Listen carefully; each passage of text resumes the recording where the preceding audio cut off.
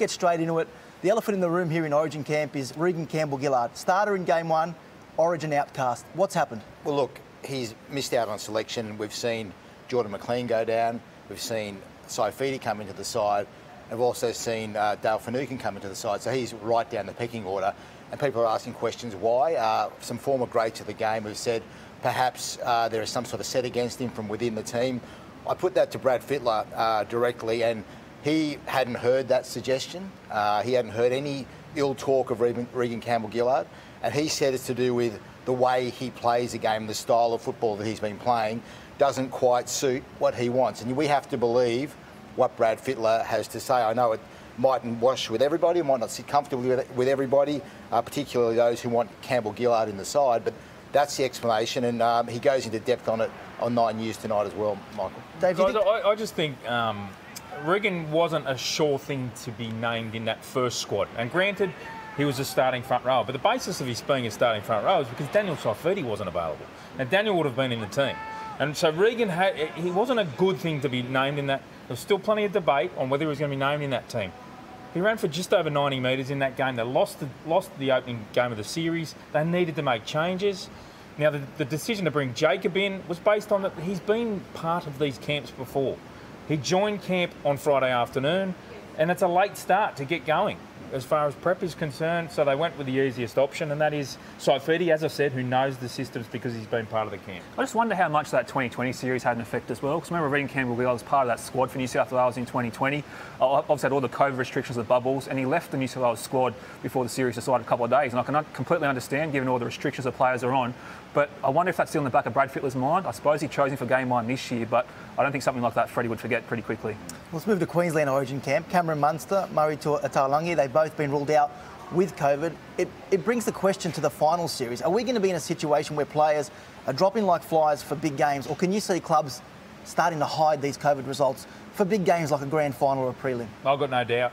I've got no doubt that clubs will start to make decisions that suit the best interests of the club. It's a big call, though. Massive call, I know. I don't know whether you can cheat the system like that. I mean, surely there are going to be independent people observing. Well, currently it's internal. That's right. So, Danny, it's on the clubs. And you're telling me at a semi-final period, so much to play for. I think what we've seen here with the Queensland camp and Cameron Munster pulling out, that clubs don't want to be in that position of losing a premiership on the back of but Dave, the spicy cough. You're saying then that you're risking your players' health because there have been talk about how COVID does affect a player, how it has a lingering effect afterwards. Yep. Do you think clubs would seriously risk a player's health? Well, you heard Billy Slater talk about Cameron Munster. Not a symptom. Feels absolutely fine. Why wouldn't the NRL send in those independent COVID cops again and say, OK, the 8 teams are in the final series. We're going to have someone inside your camp doing the daily testing every day. And if someone tests positive, that's it. You're out. Then you're inviting the big game players to miss out on big games. If the NRL don't send in anyone, well, as Dave said, then you're how are you going to know? You might be risking their health. Well, you might be, yeah. That's an issue. But then I think you'll find clubs come finals period will enter a bubble. Is that what you're hearing as well, that these teams that go deep into the competition will isolate themselves for a 2-3 week period? I think you're right, Michael. The bigger issue is how they're going to try, and the clubs are going to do these protocols themselves. Do they take a team out of Sydney and set up camp somewhere remotely and say, OK, I'm sorry, families, but it's really important. We're trying to win a competition. You take everyone out of that environment.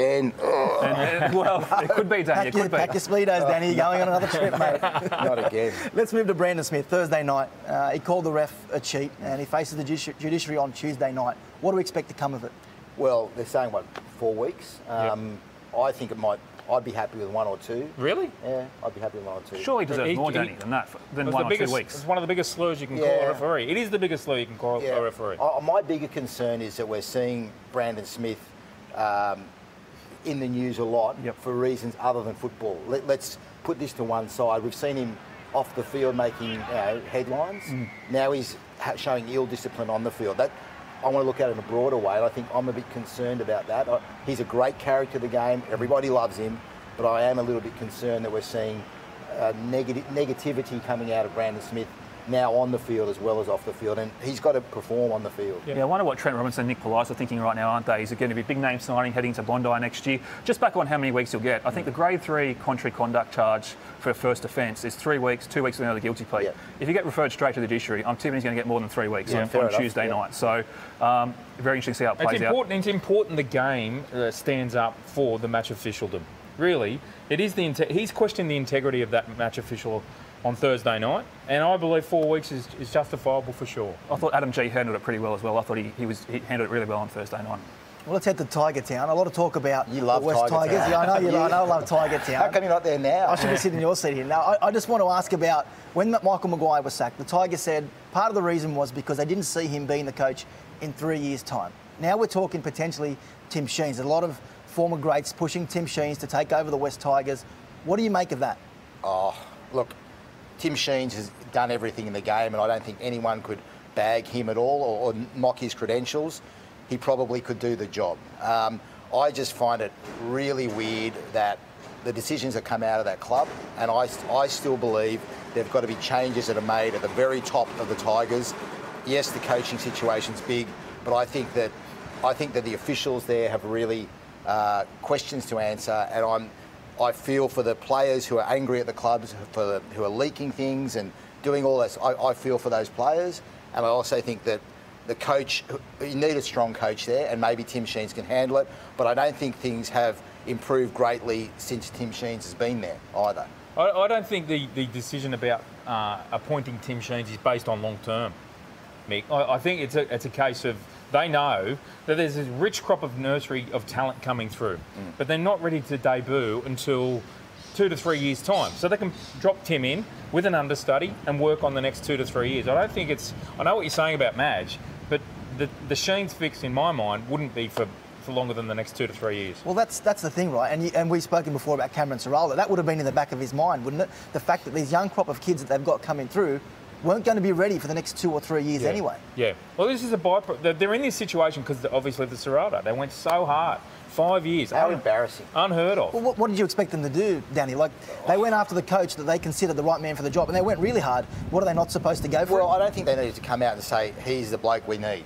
Like, the only bloke. He's the number one choice. Well, they didn't originally. We, in the media, found out that they were meeting with him. So it's our fault. Well, it's our fault. But I'm saying, what are they supposed to do as a club? Not go after the guy that is considered the best in the business. Go after him, but don't declare him as your number one choice, because now where are they left? Whoever they choose now is number 2. But it's number 2. It's a bad look. But if they showed Cameron Ciraldo, they rolled out the red carpet, didn't they, Adam? They went and said, you know what, you're our guy. We believe that you can develop these young proper kids and turn them into first graders. I'm intrigued if Tim Sheens takes the job. Have they identified his successor straight away? Does his successor come in and work underneath him straight away? Or is it just this like holding period for 2 years and it's like, we'll see what the market's like in another 2 years and then bring someone in? Because I think someone who's going to take the club forward in the long term needs to work under Tim Sheens right now. Johnny Morris? Yeah. Does John Morris come across and be his assistant for the next 2 years and then take over? Brett Kamali is currently there. And I know the results aren't there, but poor results. Internally, they're content with the way that Noddy's taking the direction of that club with some key selections of debutants. So it may already be underway. Dave, I'd rather see them invest in a Benji or a Robbie, blokes who have... Well, you saw Robbie sitting in the coaching box last night. Absolutely, or someone with a rich history, even Johnny Morris. I mean, he's proven he can bring sides from a poor position and can take them up. And he gets on World Team. Well, let's head to Brisbane now. Red Hill, been a busy week. Reece Walsh has signed with the club. What does his signing mean for Payne Haas's future? I think it's significant. I honestly believe we're watching the final days of Payne Haas in a Broncos jersey. Okay. I just think that salary cap-wise, to keep that squad together, something's got to give. We know that Payne wants big money, right? And he deserves it. And with Reece Walsh coming to the club, that's been a position of problem for the Broncos, fullback. They've fixed that issue, but he comes at a price, Reece Walsh, and I think Payne Haas will ultimately be squeezed out. Well, I don't think he'll struggle to get the club. No. He'll do okay. Look, just whether he gets the club for the money he's after, and whether. Do you agree or not? I think it'll have implications. Yeah, I think it has massive implications. So, but I don't know their cap intimately. Just put Payne Haas to one side for a moment, boys. What happens to Selwyn Cobbo, who's come out during the week saying he wants to play fullback long term? What happens to Herbie Farnworth, who's got designs on playing in the number 1? They've got these great crop of young kids in the outside backs. Tony Stark has wanted to play 5'8" in the past. Ezra Mann's going great guns at 5'8". I think putting Payne Haas to one side for a minute, they've got a big issue trying to sort out how they're going to do all those young kids in the back line. And that's where I'm coming from. Well, it's a problem for Kevin Walters. Danny, we'll let you head back in there, get those speedos back on. Adam, thanks for joining us. David, well done as always. More from the Footy Show after the break.